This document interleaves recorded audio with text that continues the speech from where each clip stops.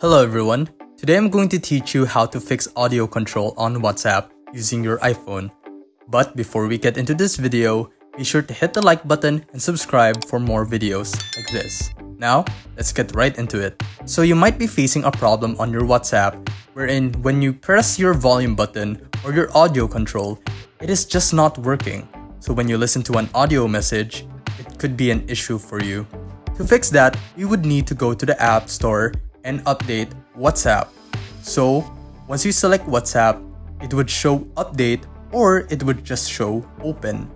If it only shows open, then that means your WhatsApp is up to date. But don't worry because there's still a fix to it. If you do have an update, however, just press update and it would only take a couple of seconds for it to update. Now, if your WhatsApp has finally been updated, then your WhatsApp is finally in its latest version. And here in the App Store, it would show open. So what we need to do now is to restart our phone. This method is mandatory, especially if you just updated any app such as WhatsApp.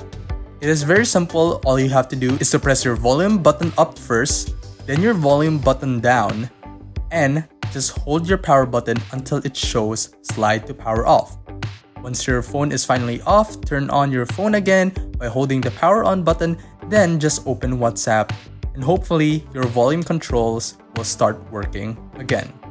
If you find this video helpful, be sure to like this video and subscribe and hit the bell icon to be notified of our latest videos.